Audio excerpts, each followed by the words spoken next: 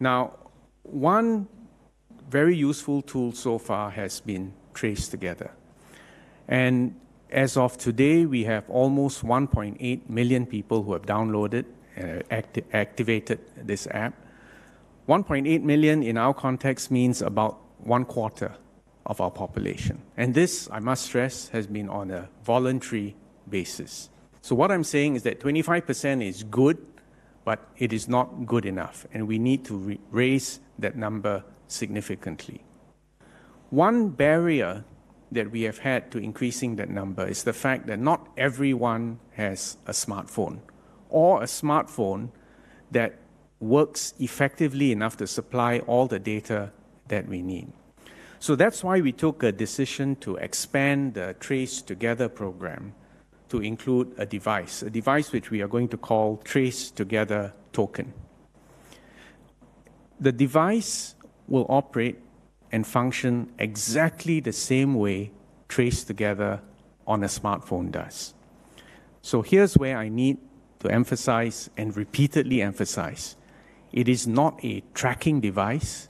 It is not an electronic tag, as some internet commentaries have fretted about. In particular, and here to be technical, there is no GPS chip on the device. There isn't even any internet or mobile telephony connectivity. And the next thing which I need to emphasize again, to come back to TraceTogether and how it works, is that the data that TraceTogether, both on the phone as well as on the device, captures is only Bluetooth proximity data. And that data never leaves the device or the phone. It is encrypted. It is stored for up to 25 days and automatically deleted. The only time the data leaves the phone or the device is in the unlikely event that you are diagnosed with COVID-19.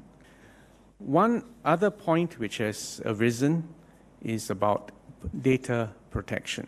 Even the finite silos of data that are uploaded are protected by the public sector data security recommendations. The review committee will continue to oversee this and oversee this very tightly. All the officers involved are covered by the Official Secrets Act. And we will continue to audit and make sure that no data leakage occurs. Ultimately, the real test of the pudding is whether we can shorten the time from identification of a patient or close contact to isolation, bring down the effective reproduction number of this epidemic, and also reassure people that we are getting the balance right between protecting public health and protecting personal privacy.